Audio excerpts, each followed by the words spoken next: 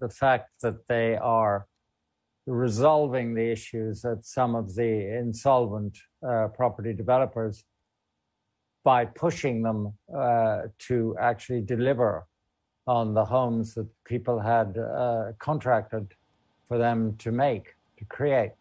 So what China is actually doing is exactly what the Central Committee on the Economy said they would do.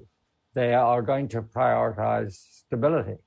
And that means that the regulatory push, which we started by talking about in this program, the kind of ideological common prosperity themes, will not go on the back burner, but there will be substantially more measures of a cyclical nature, such as cutting the lending rates by banks, injecting more money into banks to lend to small and medium-sized enterprises, ensuring that developers that are in trouble actually deliver on their contracts to the people, because homes are for living in, not speculation.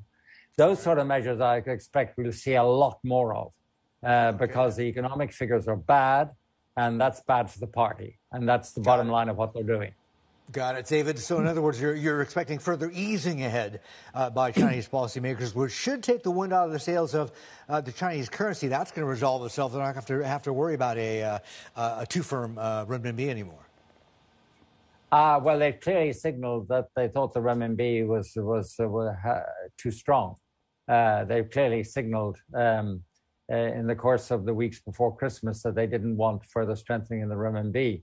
My own feeling is that once they get over the hiccup of how much they're going to be importing from America under the phase one of the trade deal, which they, as you know, have to import still a huge amount of agricultural and other products, it is always cheaper to do that if your currency, the renminbi, is strong, at least as strong, if not stronger than the US dollar.